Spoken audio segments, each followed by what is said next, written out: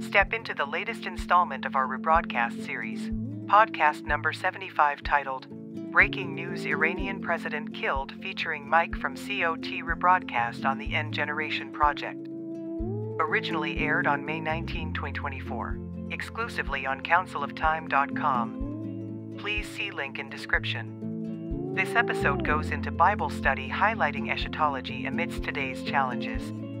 Join Michael from Council of Time as we explore these peculiar circumstances in this riveting episode. To understand more, visit the Council of Time on their only official website, linked in description. We're dedicated to providing truth, hope, and support to those struggling with addiction who simultaneously is seeking God's guidance. Your support drives our mission to guide individuals toward truth, sobriety, and preparedness for what is described in Scripture as perilous times.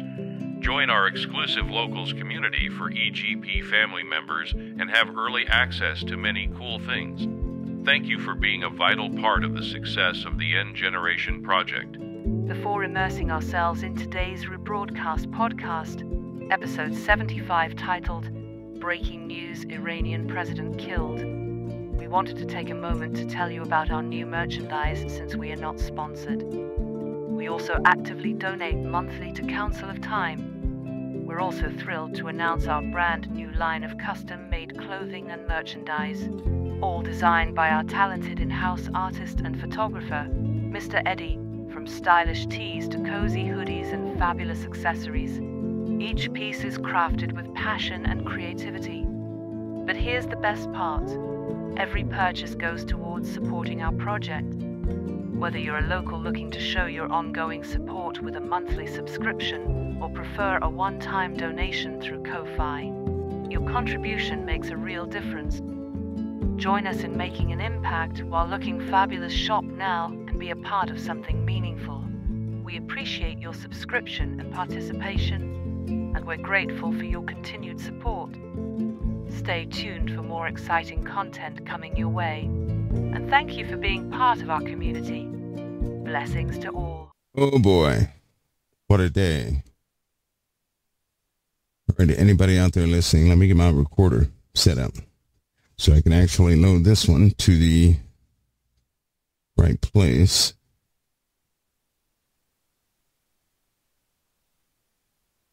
Let's see.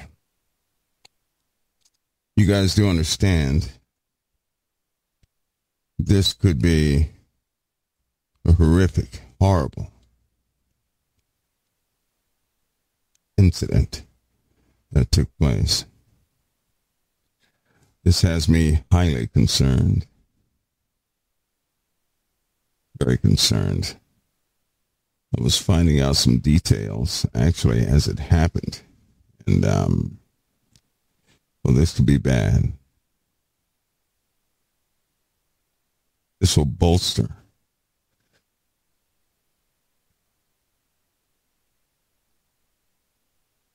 the one thing nobody needed. It's very different times when a leader, if anything happens to the Iranian leader, they will tie it back to the Mossad. They will. They're going to use it to muster support of a peoples who was once neutral. If it works, I think we all know the outcome of that. I think all of us do.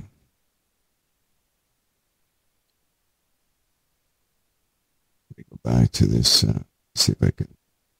Right. By the way, good afternoon to everybody out there, or anybody out there who is tuned in to Channel Zero. Let me get this recorder going.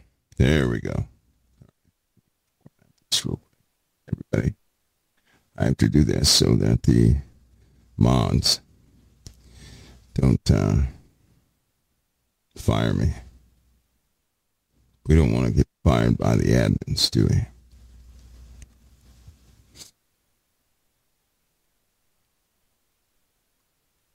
That.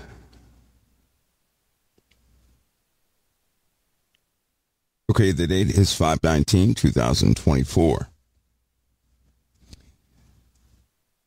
And today's incident deals with the Iranian president.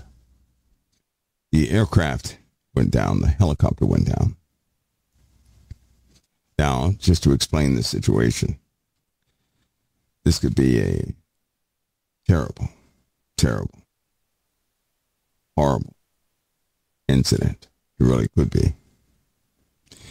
Iran has been looking for some sort of an excuse to bolster support of its attacks in the Middle East. This would be the perfect opportunity to cause some sort of motivation with the young people, and believe me, an act like this could do it. It could do it. So naturally, this will be blamed on either Israel, specifically the Mossad and America. They will utilize this to go forward with plans that they do have.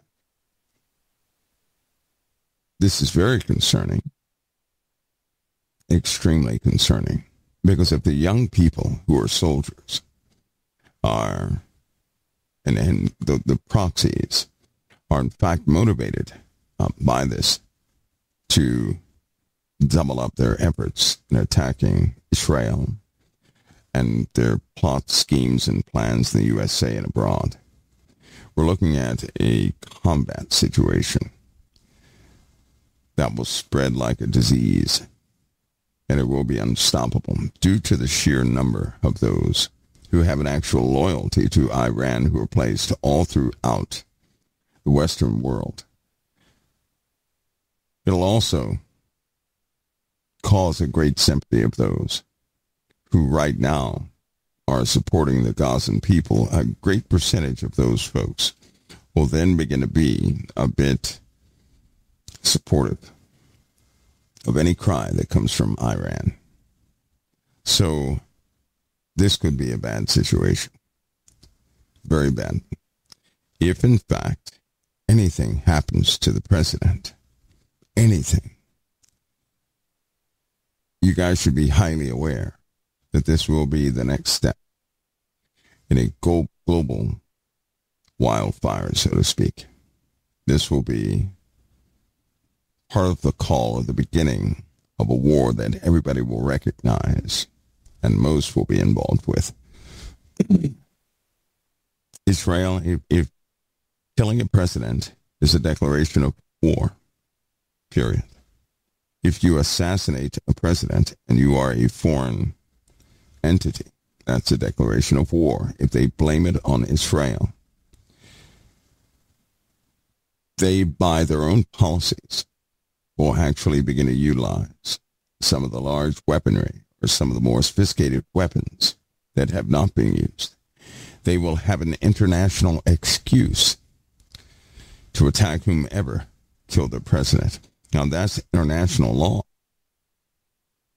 That's international law. So it's not like a situation before where they tried to attack a nation because they didn't like them, right? This will be totally excusable. The world may not like it, but by international law, they have a right to retaliate. And because it was if that president dies, they have a right also. The blue turban guy is coming forward. If that person comes forward, well, that's it. That's all she wrote. That's it. That's going to be it. That'll be it. A blue turban means, a blue turban is actually a designation for a certain type of leader who will not rule like any other, right? If in fact they don that blue turban by their own decree, this guy will cause the world to enter into a very unfavorable war. Very unfavorable. So, if this takes place, and this could be the one, this could really be the one, right? We're going to find out. Unfortunately, this is a very serious problem. Now, the world may not see it that way. I know a lot of people, and I hope they don't do this, but publicly they're going to clap their hands. Of course, Iran is going to demand some sort of apology if that president is dead. Either way, somebody else is going to step up, and whoever steps up, we need to watch biblical events very closely. We need to do that. If the president is dead, they're still going to make that declaration of retaliation against anyone who attacked them. That means they're going to use their sophisticated line of weaponry, and they will have legal prowess to do that. The world may not like it, but they'll likely do it. Also, their young people are spread out too much. They're all over the place. What you may not know is that a large percentage of chatter dealing with a lot of young people goes right back to Iran. Iran somehow has gained favor in the eyes of youth all around the world. No one is quite sure how that happened, but they have great sympathy to those who are of the, younger age folks. And they outnumber us, of course. So if you think these folks who are protesting the USA's actions in the Middle East and the Hamas that are supporting Hamas and the Gazan people, those who are protesting the USA's action right in our homeland against Israel, if you think that's bad, you've seen nothing yet. And according to the Word of God, because I have to use that as an anchor, when you deal with the lineage of this person that's going to come forward, it comes out of the root of Persia. Right? Out of the root of Persia, according to the book of Daniel. Now, I know a lot of people have different ideas, but I tend to track the roots in the Bible, in the branches, where these people are branched out from. For example, Persia was split up into 4 parts. Those 4 parts became 4 different provinces in the Middle East. One of those is a Tibetan branch, believe it or not. So it deals with China. Did you guys know that? That's out of Persia. The original Persian people, when they split up into 4 different quadrants, one of them became the Chinese people. Are you guys aware of that? So China, Tibetan, all those folks are out of the root of Persia. They're out of that root. In the Middle East, of course, it's a lot of everything is mixed up. But when you start tracking the book of Daniel, specifically the book of Daniel, which this is my belief, I think that Daniel chapter 11 is in fact a battle plan. And it is laid out very nicely, very clearly. There is no ambiguity in that chapter at all. It's quite clear. It's just quite clear. But you have a king that falls, neither by war nor by anything else, and somebody stands up in his place, right, by proxy, in his stead by proxy, so they weren't elected. They kind of took over that position. Then that one falls, and a vile person stands up. This vile person is the one we're looking at. In fact, if anybody wants to find that, that's, of course, Daniel chapter 11. And when we go back to Daniel chapter 11, we're going to go back to Daniel chapter 11:7. But out of the branch of a root shall stand up in his estate, which shall come in with an army, shall enter in the fortress of the king of the north, shall deal against him and shall prevail. This is troubling. Daniel 11:7 is troubling. Let me go back. Here it is. Let me read the whole thing. Daniel 11:2, and now I will show thee the truth. This is the angel addressing Daniel. Behold, there shall stand up yet 3 kings in Persia, and the 4th shall be far richer than they all. And by his strength and through his riches he shall stir up all against the realm of Gracia. And a mighty king shall stand up, that shall rule with great dominion, and do according to his will. And when he shall stand up, his kingdom shall be broken, and shall be divided toward the 4 winds of heaven. That's the splitting of that kingdom into 4 portions. Not to his prosperity, nor according to his dominion. Now, It's not according to its dominion. The lands that he possessed is going to be split up into 4 quadrants outside of his will, right? For his kingdom shall be plucked up, even for others besides those. And the king of the south shall be strong, and one of his princes shall be strong above him, and have dominion. His dominion shall be great dominion. Now remember, the king of the south is not the person of interest here. The king of the north is. And in the end of years, they shall join themselves together, for the king's daughter of the south shall come to the king of the north to make an agreement, but she shall not retain the power of the army, neither shall he stand nor his arm, but she shall be given up. And they that bought her, and they that begat her, and he that strengthened her in these times. But out of the branch of the root shall one stand up in his estate, which shall come with an army, and shall enter into the fortress of the king of the north, and shall deal against him, and shall prevail, and shall also carry captives into Egypt their gods, with their princes, and with their precious vessels of silver and of gold, and he shall continue more years than the king of the north. So the king of the south shall come into his kingdom, and shall return to his own land. But his sons shall be stirred up, and shall assemble a multitude of great forces.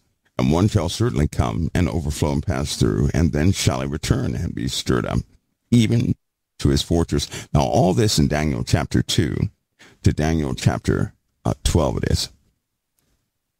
It's outlined also in the book of Ezekiel. It's also the book of Isaiah and Jeremiah really give some details about this separation of that land, the entire dismantling of that land. So let's continue though. So the king of the south, this is Daniel 11:9. So the king of the south shall come into his kingdom, and shall return to his own land, but his son shall be stirred up again, shall assemble a multitude of great forces. One shall certainly come and overflow and pass through. Then shall he return and be stirred up, even to his fortress.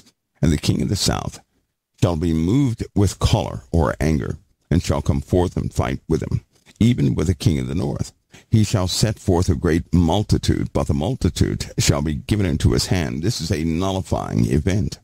In Daniel 11:12, and when he have taken away the multitude, his heart shall be lifted up. He shall cast down many 10,000s, but he shall not be strengthened by it. For the king of the north shall return, shall set forth a multitude greater than the former, and shall certainly come after certain years with a great army and with great riches. Now we have a time gap. In Daniel 11:13, after many years he returns. Right? The king of the north returns after many years. Daniel 11:13 is the time gap or a space of time we're dealing with here. Daniel 11:14. And in those times there shall many stand up against the king of the south. Also the robbers of thy people shall exalt themselves to establish the vision, but they shall fall. Now let me make something clear. The angel is addressing Daniel.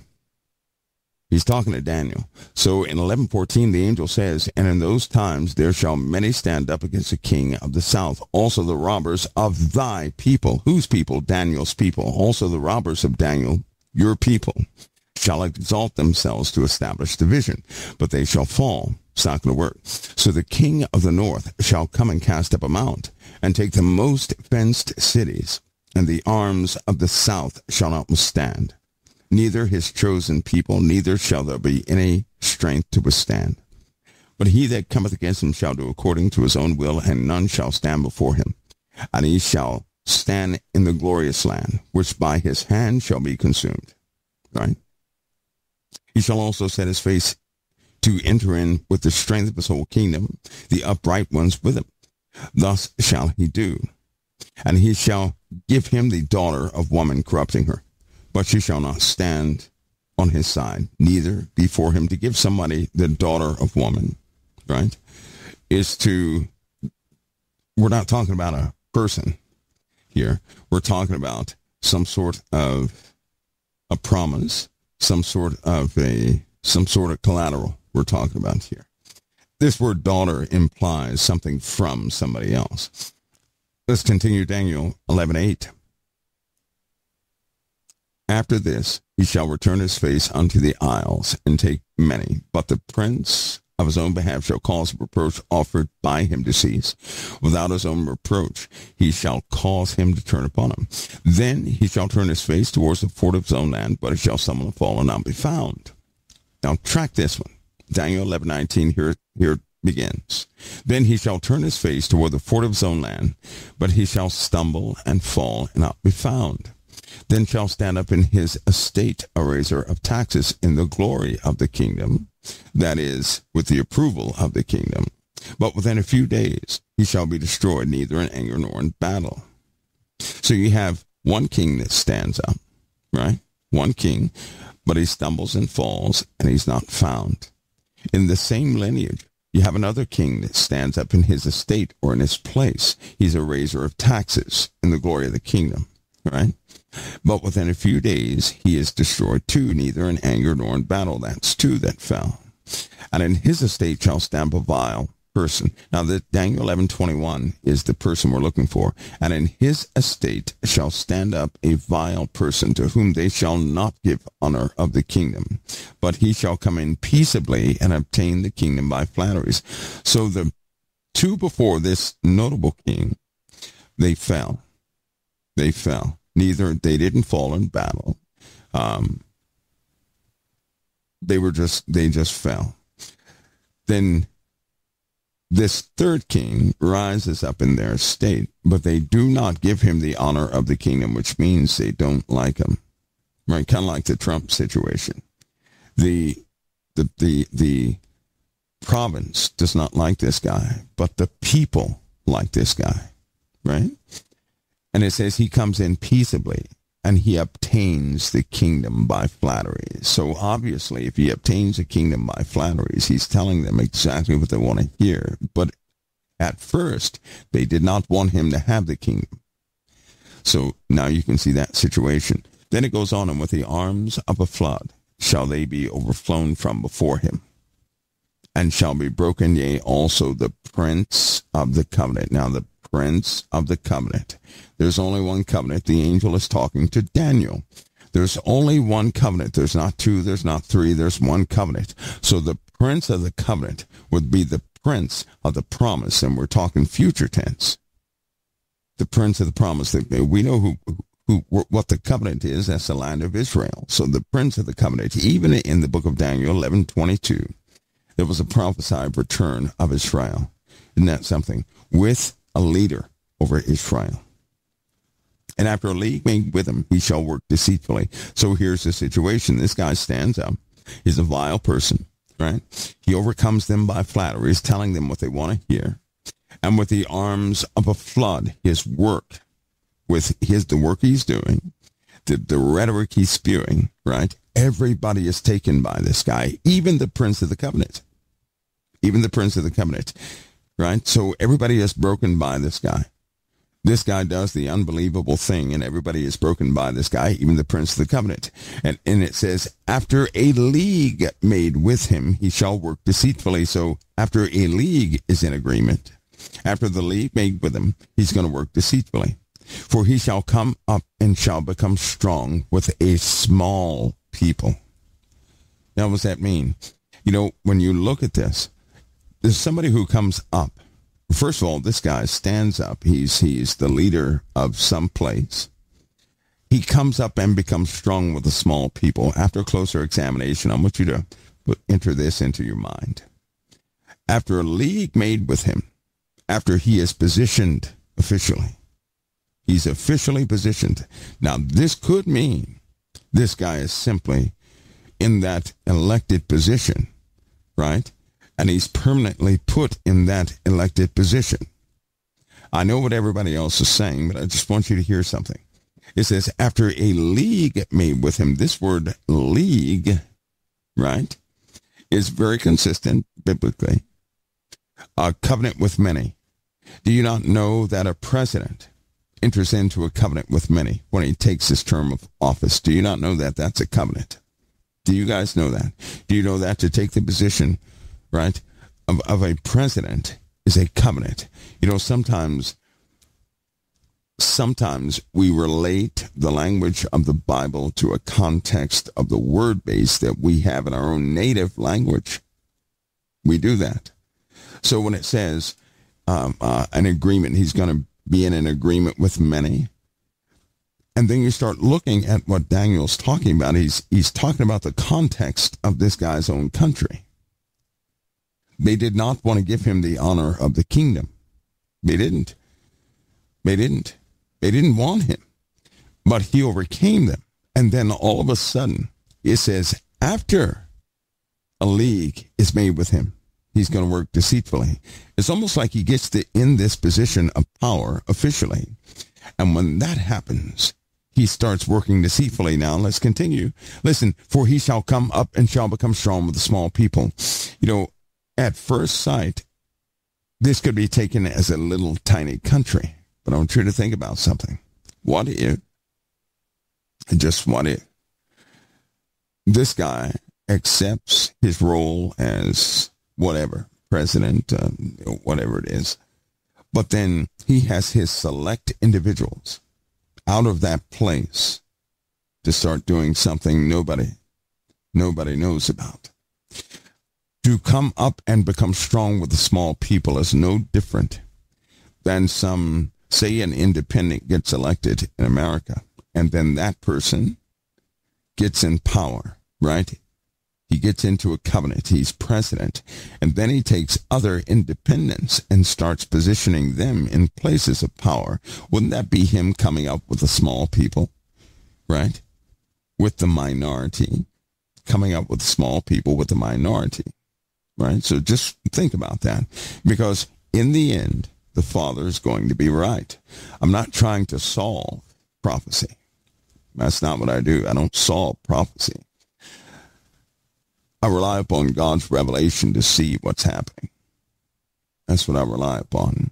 And every time, you know, as seasons continue to pass, God's word is going to become clearer and clearer. I do not want to be like those in the time of Christ who were locked into their own ending, so much so that they could not see anything else. I want to always be open to God's revelation. Always. So I'll never come up with some definitive answer. I'll never do that. I rely upon him. But we do know this guy comes up and becomes strong with the small people. I'm just showing you something because I know that God foreshadows everything he does. Everything. Let me continue. And after a league made with him, he'll work deceitfully. Only after this league is made with him, he's going to work deceitfully. It says, and then it gives you an explanation as to what that is. For he shall come up, he shall become strong with the small people. He shall enter peaceably, even upon the fattest places of the province. So he starts going to the richest places there are. Now, this shows you something else. If it's a war-torn place, how can there be fat places? A fat place means overabundant place, right? If you're at war, there is no overabundant place. This guy, it says, shall enter in peaceably.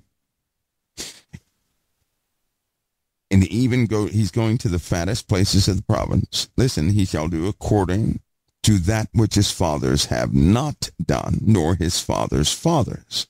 He's going to scatter among them the prey, the spoil, the riches. Now his fathers have not done this. His fathers' fathers have not done this. So what is he doing? What is he doing? He's causing. He's distributing things. What was that term people used to use? Distribution of wealth is what he's doing, right? So he's causing the wealth to spread around to everybody. And naturally, he's causing prosperity to happen, right? To scatter among them the prey, the spoils, and the riches is to take whatever you have gotten for yourselves, whatever riches that you have for yourselves, and begin to destroy or distribute that all throughout the land, right? All throughout the land. So naturally, if he does this, then people are going to be like, oh, yes, that's my guy right there. See, we're doing better. See, that's one warning I have for Americans when they start touting for some president and they say, oh, yes, like they did Trump, like they did Obama. They did the same things. They said, oh, yes, he made our country better. He did this. be cautioned. Be cautioned that these end times figures, when they start doing things and answering the most rudimental, or starting these prosperity kicks for everybody in every place in the Word of God, right? That's not going to strengthen the kingdom of God. That strengthens a person's position in the world. Do you know that? If God were to make every single last one of you rich, your position in the world would be strengthened, not your position with him. Think about that. And what are people asking for? They want peace and prosperity. They want peace and safety and more riches. Well, if people get more riches, you know and I know they're going to start losing the spirit man of who they actually are. They're going to indulge in these things of the world. Their language changes. I noticed that if you see a person go from average to rich, they change. They do. They start saying that small things that they would never agree with are okay. Well, that's okay. Well, this is okay. Well, this isn't that bad. Well, God understands and God knows this and God knows. No, riches will cause you to become a servant of the world so quickly. And then when you build that lifestyle, you're going to start doing anything to keep it, even compromising the Word of God. This is probably not the right time for that. God will always supply all of our needs according to his riches and glory. But I ask you a question. Why would God give me everything I want? Why would God go above that only to have me start stumbling at his word? He's not going to do that. God's not going to do anything that's going to cause us to get away from him. He's going to do everything that will cause us to go closer to him, right? And it really is based on us. But you point out one human being who can be filthy rich and praise the Lord in truth, right? Because for one, if you're rich, you can answer your own prayers. You can. So that means in order to say thank you, Lord, and you're rich, you're going to have to dig down even deeper to find something even more significant than the average person, just to have that true heartfelt thank you, Lord. Do you guys understand? When you don't have a lot, you thank God over the smallest things. You also realize that your life is fragile and you depend upon the Lord. The more you have, the less dependency you have upon the Most High. Think about that. And what are people asking for? They want to be able to relax in their homes, don't they? You don't hear not one of them saying, we want a president who's going to really lead us according, to the word, because they can't do that. They can't do that. And if people start getting prosperous, I'm telling you right now, they're going to indulge. Somebody may say, well, how do you know that? Because God he'll supply our needs according to his riches and glory. He will raise us and keep us. But he's not going to do anything that's going to cause us to stray away. God has already tested a great many people with riches, with excess, with abundance. Plus, if you die with abundance by the word of God, you're the one in the wrong. If you die with your riches, your soul is going to be lost. Do you know why? Because when you were keeping your riches, somebody was starving and you knew about it. How do you justify that in the eyes of the Most High? Think about that. So to have money in this world and still be true to your Lord and Savior is a huge responsibility. It is a huge one. Can you see? How can I, if I were to die right now, and I had abundance right now, and it was sitting in the bank, but people have been starving every single day. There are homeless people every single day. Every single day. How could I stand before the Most High? And he knows exactly what I had. And I die with all that blood on my hands because I did not utilize my power to honor the Lord. We're supposed to love him with all of our strength, with all of our power. Whatever power you have, You're supposed to love the Lord with it. How do you do that? That means with anything that makes you powerful, with anything that empowers you, you love the Lord with it. Right? So if you die with a bunch of loot, your bank is full and everything else, that's just not going to look good. It's not. That's why in the Bible, these rich people, did you see how they lived their lives? Did you notice what they did and what they did not do? Did you see that? Did you see what they did? Did you ever study what they actually did? Because I did. Because I can never justify that in my mind. How can a person stand before the living God at the very end, having the power to feed millions, yet they didn't do it? That means you have to be trained. You have to be trained. You have to be bought up in the Lord to have that type of money, because you become a faucet, not to keep it, but to give it. That's why God does not bless those who won't give anything away. Because if he can't pour something through you, why would he give it to you in the first place? Why would he give anybody anything just to store it up when he said, do not store your riches up on earth? That's what he said. Didn't he say that? Don't store your riches up on this earth. That's exactly what he said. So if he prepares you, if you're a rich guy for the kingdom, you're going to handle a lot of resources. That's a big responsibility, period. So you have to become a faucet. So when the Lord blesses you, you can't be afraid to pour out again. If a faucet turns itself off, nobody gets water. But all it has to do is be turned on again, and it will pour out its contents to everybody. And one of the disconnects is people are afraid to pour out. They're afraid because they say, well, nothing may not pour back in again. That's what they'll say. It may not pour back in again. I love the Lord, how the Lord works. The Lord will have you an empty faucet, and he'll say, open it. And then you'll sit there like, open it for what? There's nothing that's going to come out. Now, he didn't ask you anything but to open the faucet, to open yourself to everybody else, right? And whoever is bold enough and obedient enough to open it when there's nothing coming in the top, when they open it, he'll supply as that faucet opens. See how that works? That's how God supplies. God supplies as it is needed. So if you open the faucet, the water contents pour in. It'll pour into you so you can pour out. If you close the faucet, he'll not pour anything into you. He won't do it. That's why in the Bible it says, do not withhold your hand from your own flesh. That's why it says that. It says charity starts at home. That's why it says that. And we are to live our lives by faith, not by sight, but by faith. So when a person is open, they say, you know what? I wouldn't have this anyway if the Lord didn't allow me to live this very day. So let me open up the faucet, and Lord, guide and lead me as this faucet is open. He'll do that for you. He really will. But it must be by faith. You all see, I hope you all see that.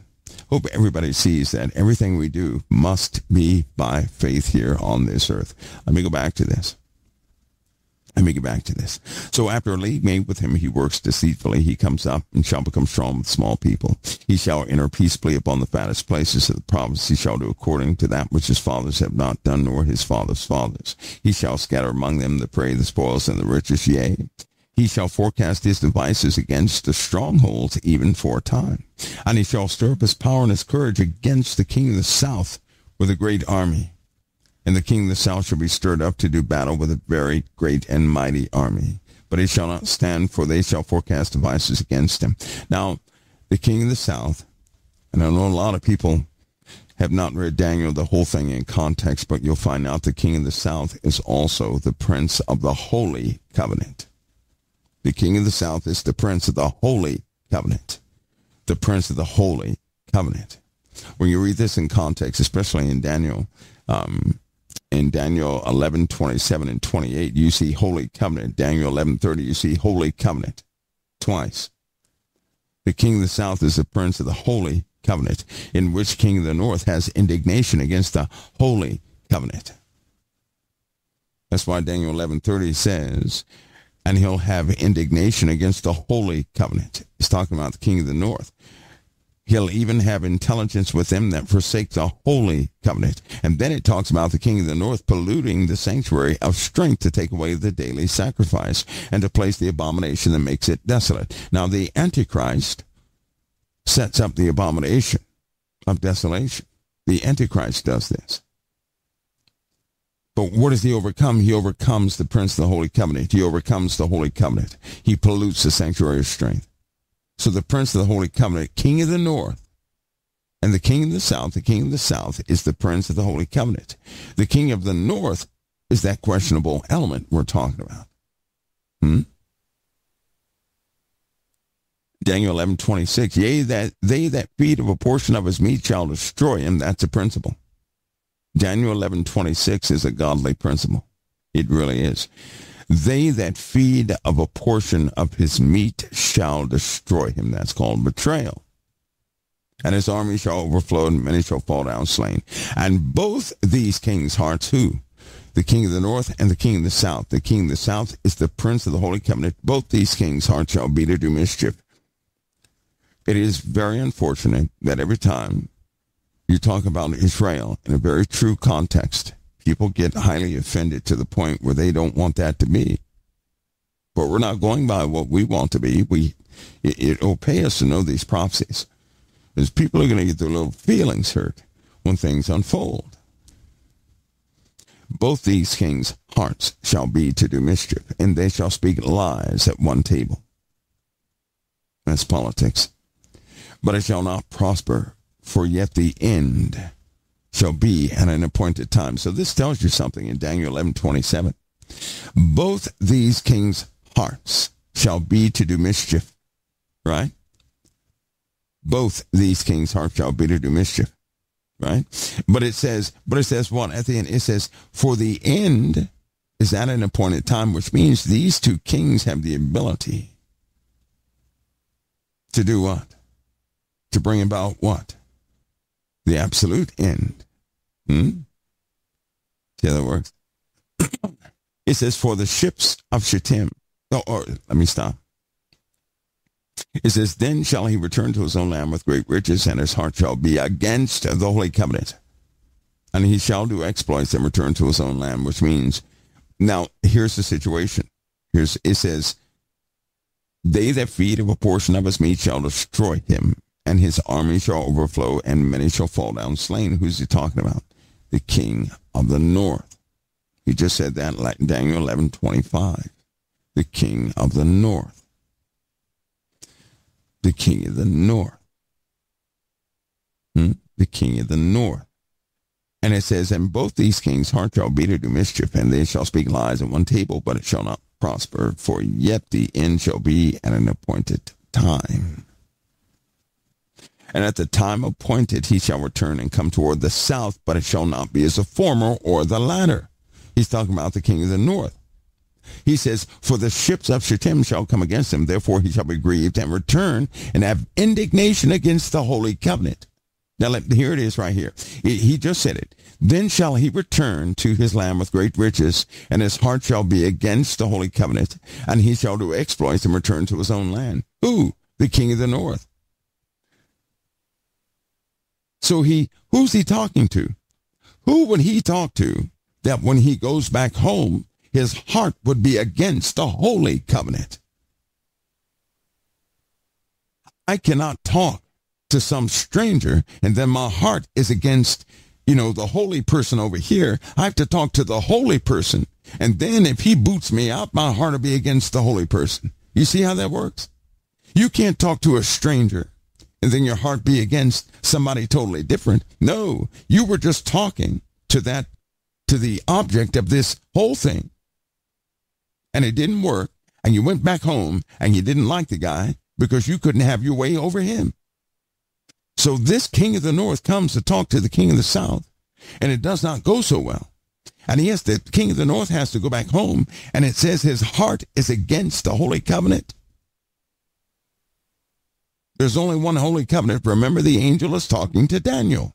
Why in the world would Gabriel call any of the place holy to have a holy covenant. No other place has a holy covenant. At the time appointed, he shall return and come toward the south, but it shall not be as the former or the latter. Still talking about this northern guy. For the ships of Shittim shall come against him. Therefore he shall be grieved and return and have indignation against the holy covenant. So shall he do. There it is again. He shall even return and have intelligence or information with them that forsake the holy covenant.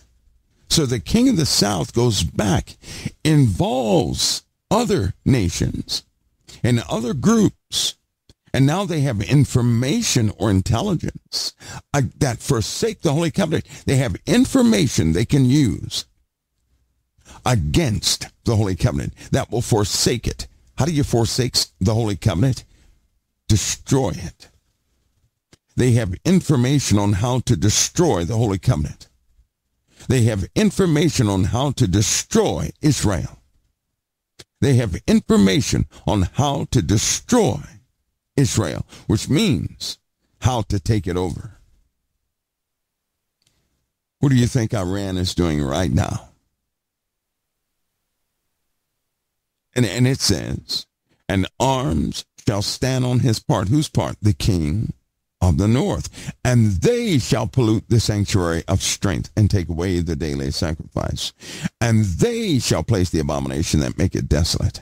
So you're looking at a bunch of people who forsook the holy covenant, who now have information to forsake the holy covenant or to overtake Israel.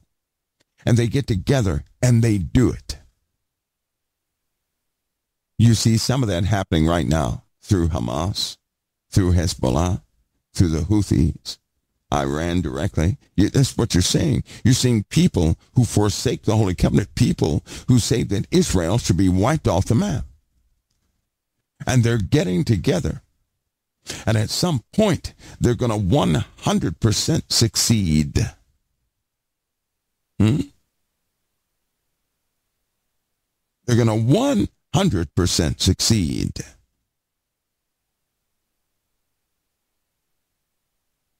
So the king of the north is going to get others with him and take the king of the south. The king of the south is the prince of the holy covenant. There's only one holy covenant. That's what I want you to see. In the context of Daniel chapter 11, when you read this whole thing, you can see it so clearly. And they will do it. They most certainly will. And what I'm telling you is if, say the president is dead, it's only going to bolster or motivate many other people to join in with the current plot to forsake the Holy Covenant.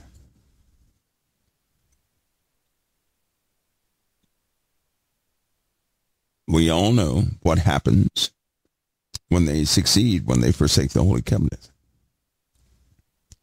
God said those in Judea flee into the mountains. That's what Jesus said to them in the book of Matthew. Don't go back to take anything out of your houses. Run. That's what he said. See how that works? Ever so simple. Somebody said so in Isaiah. Let me see where it talks about it. If they have broken the Holy Covenant, therefore a curse devours the earth. Is that also regarding Israel? And Isaiah is talking about the inhabitants of the earth. It's talking about the inhabitants of the earth. When you see that, you have to see that in context.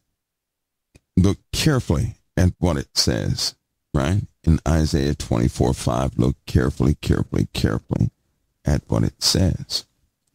Isaiah 24:5, the earth also is defiled under the inhabitants thereof, because they have transgressed the laws and changed the ordinances and broken the everlasting covenant. Well, they broke the everlasting covenant at the beginning, did they not? In their pursuit to go against what the living God has set in motion. Did they not break that in the beginning? Yes, they did. What is God's everlasting covenant, by the way? Anybody know what that is?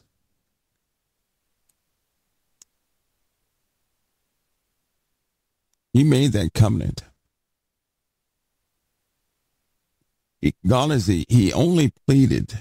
He didn't plead with New York and Canada and America, no other places. He pleaded with the inhabitants of the world over the issue of Israel. How does God plead? You know what it says? He will plead with them there in the valley of Jehoshaphat. How does God plead? With fire, smoke, brimstone, great hail. That's how he pleads. And people start dying. That's how he pleads. That's how he's always pleaded. So when they go down there, death and destruction is going to be all over the place. That's why, if you go back a little bit, you'll start to see it. Once you go back, you'll start to see that the armies of the earth are kaput. They're gone. Bye-bye. Nobody left. Right? Nobody left. The armies are utterly destroyed. That's why when you see in the book of Joel, you see the same thing there. Same thing happening. Somebody says rainbow. No, he didn't plead with the rainbow. He pleads with great hail, with fire,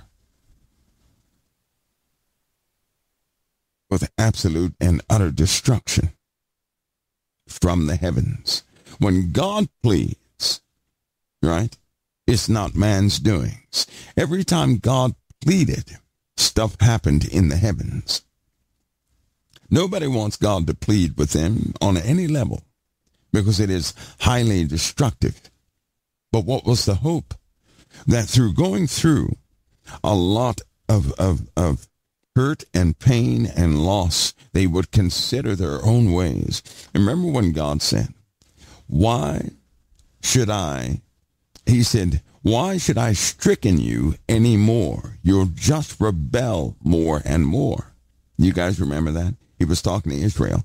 He said, why should I stricken you anymore? Why should I do even worse to you? You'll just rebel more and more. Think about it. I'll tell you what one of the big problems is. Man has forgotten that they have a creator. That's number one. And that creator, this is his earth. This is his creation. He has set things in motion. And man has gotten too big for his britches.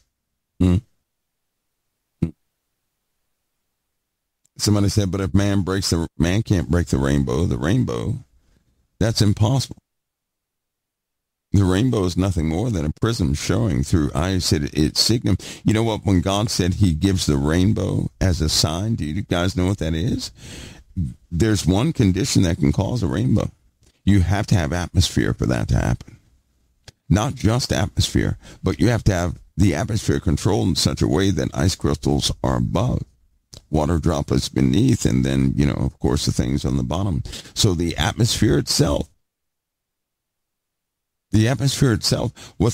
we'd have no rainbow if we did not have certain layers of the atmosphere. So when God set a rainbow in the sky, right, if you know anything about the atmospheres, when God set that rainbow in the sky as a sign to himself and to man that he would not flood the earth again, wouldn't that be the lower layers of the atmosphere, which means the atmosphere was different a long time ago? There is no rainbow without those lower levels. You have to have the lower levels of the atmosphere to form a rainbow, or you will have no rainbow, right? Isn't that something? So the sign that God will not flood the earth again appears as a consequence of the Lord setting up the lower atmospheres. Now, they know that back during the time of the giants, the atmospheres were different. They did not have the same atmospheres we have today. They didn't. They already know that. So then the rainbow is a consequence of that other atmosphere. And when it appeared, it would be a sign, something that we could see, to say, okay, God won't flood the earth again. And sure enough, because of the way the atmosphere works and the heat contained and the cycle of the atmospheres and the water and the lands. The earth can't be destroyed by a massive flood again. Why? Why couldn't that ever happen again? Because they're restrictive. The atmospheres are restrictive, and they won't let that much water circulate. Even if a bunch of water came into the ocean plains, right? The earth could probably stand maybe a half an inch of water over the whole surface. But there are going to be no more times when water is up there 40 days. That's not going to be again. That won't happen again. Thank God for the atmospheres. And in order to have those atmospheres, right, the atmospheres don't just automatically stay up there. The atmospheres are a consequence of some of the cycles that happen in the earth. So these complete cycles give us the atmosphere, and the atmosphere gives us the rest of those complete cycles. It is one big, huge cycle. So God set things up like on a conveyor belt, that they would always give and take, give and take, give and take. God did that. And that's what that's for.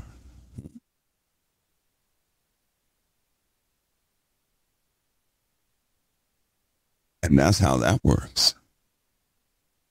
See how that works? So, there are certain things, just because it's not mentioned, right? And normally people gravitate towards the fantastic things. We forget about these foundational things very fast. We do. But the more you know about these foundational things, well, that's a different story. Somebody said, is all this about our leader? No, all this is about you. All of what's happening on earth is about you. It's about you making an honest choice. Do you want to be part of the family of the living God or part of darkness? Every person has that choice. That's what all this on earth is about. Now, if we could see God with our eyes, all of us would bow to our knees and fall. Even the worst of us would say, yes, Lord. So guess what the Lord did? He made himself scarce. And only by faith can you believe. Whenever you're put in a position where you have to believe something by faith, right? Then what that does is you're not going to say yes to anything good out of fear. Again, if we could all see the living God, that's too much power to behold. All of us would fall to our knees and say, yes, Lord. Even Charles Manson would not be Charles Manson. He would suppress every evil and bad thing about himself out of true respect and fear of the Most High. Everything would. You take that authoritative figure away, then the teacher effectively left the classroom. Now, in a classroom, when the teacher goes away, what do you see? You see the child that wants to throw a spit wad, nothing is holding him back, so he throws a spit wad. The child that wants to go over there and jump up and down on the desk, guess what he does? When the teacher comes back and they don't announce it, what always happens? They always see that one kid sitting who's looking at everybody else, and they don't even want a part of throwing spit wads, jumping up and down, or everything. The good child desires the teacher to come back. The bad children say, hey, no one's here. We can do what we want now, which means they were suppressing everything evil about themselves. They suppressed it. When the teacher left, they're just showing everybody what they truly love. The good child, as soon as the teacher leaves, they actually enjoy the presence of the teacher. They're not throwing spit wads. They're not jumping up and down. They're not making a bunch of noise. They're just saying over and over in their heads, I can't wait until the teacher comes back. So the teacher comes back, and if they come back without notice, they're going to find out who's who very fast. Also, as soon as the teacher comes back, what does everybody do? They stop what they're doing, get down in their seats as though they never did anything. So the only way to catch the bad kids, right, is to not announce when you're coming back. You supply hope to the good children by giving them the season and say, well, sometime in this hour, I'm going to be back. Now, a bad child, they get caught up in their own activities, forget about the timing. they're always going to be caught unawares. The good child is looking at the clock the entire time. And the closer it gets to the teacher's arrival, all these bad kids hopping around, the good child is saying, I have hope. It's getting close. They always say that. I have hope. It's getting close. And when they really can't take any more, the teacher walks in and the good child is so relieved. They are actually relieved and happy to see the teacher. The kids who were jumping up and down, throwing spitwads and everything else, they're caught in the middle of the act and there's nothing they can say. But everybody sits down in their seats. Isn't that the same thing when the Lord returns? The same thing. And in his absence, what did he ask of us? To choose righteousness. So only those true children of the Most High are going to choose righteousness. Do you see that? God gives us examples of his entire word through so many things in this earth that a person can look at and see the truth of what he's talking about. It's not difficult. It's not hard to understand. God has given us absolute examples of just about everything if we would just have that sincere desire to see.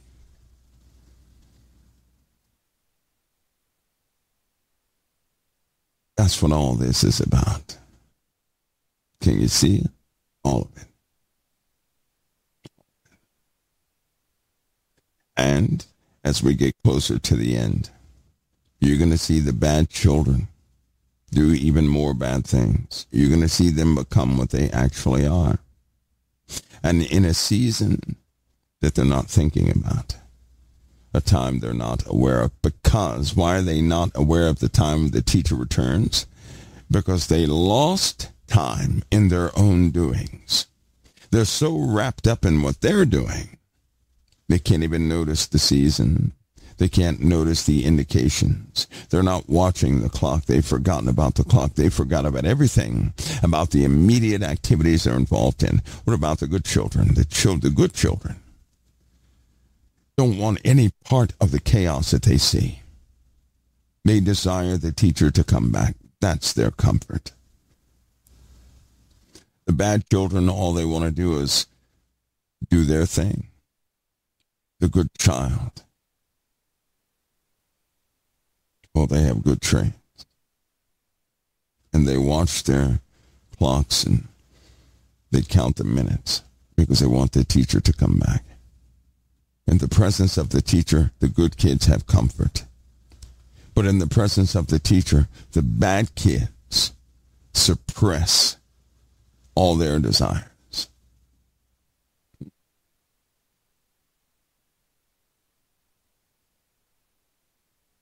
37 says, is Netanyahu next? Oh, they're after him.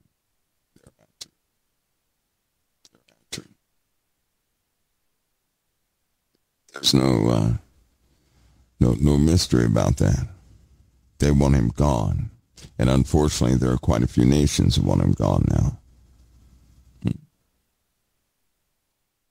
So, folks, I'm just talking about the book of Daniel just a little bit, hopped over into the book of Isaiah just a little bit, but letting you guys know that if the Iranian president is indeed dead, this is very troublesome. This is very troublesome because it's going to put us in the middle of a higher chaotic time. It will support the ideologies of many enemies. But unlike times before, they will most certainly begin to conduct themselves in a warlike manner with very sophisticated weapons, and they will muster the support of many around them. This is a key turn event. This is. If he is dead,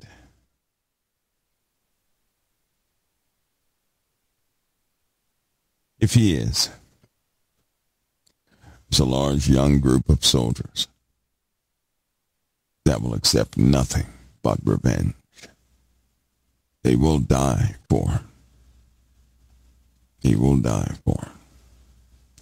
So this is quite serious. In fact, this is one of the most serious places the world has ever been in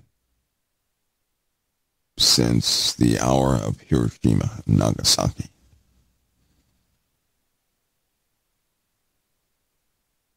Yes, sir, it has, Hatter. It's been filled with markers.